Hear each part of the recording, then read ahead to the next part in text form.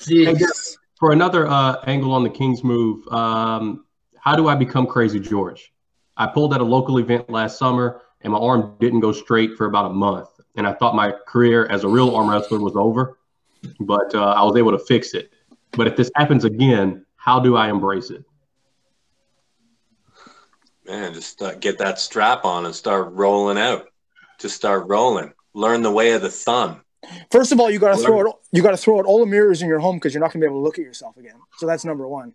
Okay, you know, it's not that easy, man. If it was that easy, everybody'd be doing it. And don't kid yourself. Guys will do anything to win. Guys will do anything to win. Guys will kill themselves to win a freaking arm wrestling match, and we all know that. I don't disagree. And if you think that you wouldn't King's move if you had it, you just don't have it. You're one of those hook-only guys. I go play badminton. Don't tell me. Don't even pretend with me that if you couldn't King's move and beat everybody, that you wouldn't do it. If you say that to me, you're just a liar. I go to the YMCA and play fucking badminton and racquetball before I do King's move. That's for fucking sure. If I need to get under the table and wait till my opponent's down to 5% of his strength capacity, dude, you just can't do it. Of course, stop lying to me and everybody else who's listening, and just admit it. Just admit that you can't do it. Anyone can do it. The question is, can they do it at that level? Can't. You show me one match where you win against anybody legit with a King's move. Show me one. Man, I don't. Tons of guys do it. Why would I do it? I choose not to do it. Because you would win matches if you could do it properly. You know what? Putting arsenic in the beer of my opponent 20 minutes prior to a match will do too. But you know what? I don't find it that. Well, yeah, exactly. Everybody knows that that's crossing the line. Oh yeah, everybody knows that. But dropping your chin to the pads is to the base of the table is fucking awesome. Like, come on. That's still good in my realm, man. I know it is. You gotta pin that arm. Hey, I know it is. You ever see the live match photos where it's just Michael's arm sticking out above the table? Dude, listen, my YouTube channel, every single video I make, I get like 20 comments. Like, I'm gonna start look at he's not under this pillow. He's not. Like, man, people, I know it gets a ton of ridicule. I know it does. But I know that if people could do it, they would. I know that because I know people. I know that if people had it in their arsenal, they'd use it. No. I don't believe it when, dude. If you could win by top rolling, you win by. It's called versatility. Top rolling, you're still using strength. You're using. I've never met a. Oh, listen, in King's moves, there's strength in the King's moves. Don't think that there's not. Obviously, because it takes them 9 minutes to fatigue their opponent before they can come and pin them. Well, why aren't you pinning them? What? You're not strong enough? No, you know why they're not pinning because you're fucking leaning. Yeah, because they're not strong enough. Because they did it wrong. They're not strong in the right place. You're bullshitting the wrong guy with this one, man. Dude, you're not listening. Listen, if you're strong enough, you'll beat a King's move. You can beat a King's move all sorts of different ways if you're strong enough. Yeah. If you're 300% stronger than your opponent and he goes into King move, you're right. You can't beat him. Unfortunately, the framework of arm wrestling is not. Or if you're just stronger in the right place, you'll beat him. Yeah. Yeah, you've proven that. It's been proven. I'm just saying. The move not just me. There's lots of guys. Yeah, Trubin and you. Lots of guys can do it. Anthony Dell'Antonia, yes, it's been proven. It's just unfortunate that they were put in a position to do that. Well, they're going up against us seriously. Don't discount George. He's been arm wrestling for 50 years, like a psycho. Like, how can you discount that? How can you not say this dude is worthy of his accolades just because he uses a certain style that old broken people have to use? This is supposed to be a day of love. Stop fighting and feed your family. All right, okay. You hear that? I'm on it. 2 minutes. Listen, this is a conversation that will go on for another decade. He's been ducking world-class arm wrestlers go to the Arnolds where the pin pads are 2 inches long, 2 inches deep. Dude, Crazy George is crazy. To close this out, if I pull Rob Vigeant, I'm going to have to take it to a new level.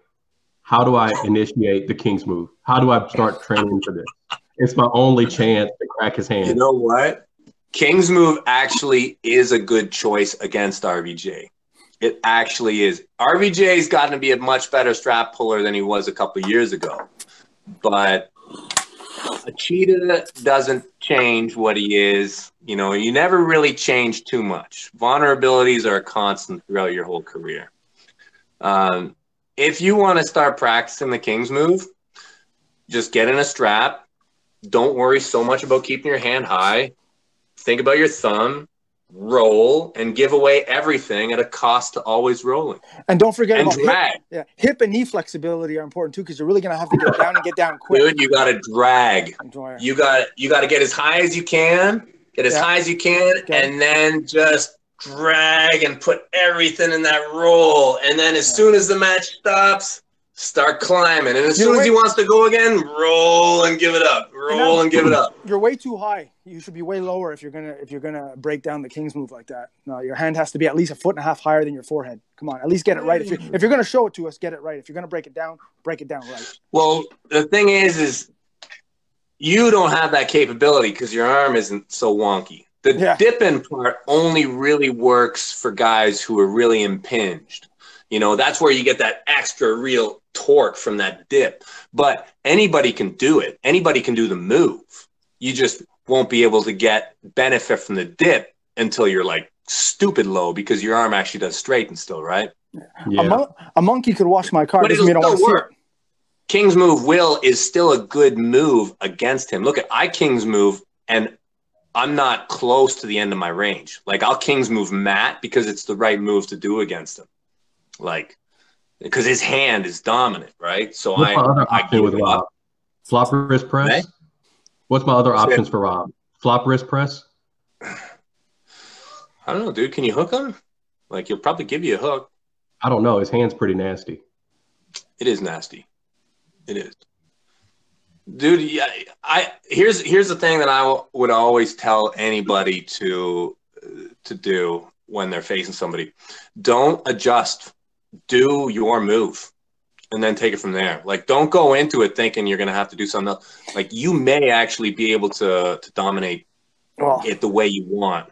That match goes Herman on the attacking side, RVJ chasing and defending, whether or not his bicep can defend the side pressure hit of Herman. And Herman, in about 6-7 seconds, will pin him. That's going to go every match. That's what's going to happen. I think it goes straps. WAL, so I feel like I have to do something wonky. Like, it's got to be a move. Well, the big difference in WAL is just know you got that extra 2 inches off the back. Oh, yeah. That's the big difference. And that favors Herman. And that favors Herman in that equation. It favors Herman. It favors anybody who likes to drag. Favors Herman. Yeah. Yeah. My family's leaving. Guys, this has been great. I love you guys. You guys rock. All right, log it off. Herman, I'll probably see you at the WAL event. Drellick, good luck with your weigh-in, buddy. You make the best videos. And Gabi, I'll see you in like like two months or something? Can't wait. Bottom 8, rock and roll. Fucking unreal. See you, man. Thanks for coming on. Thanks so much, boys. Take care, Dev.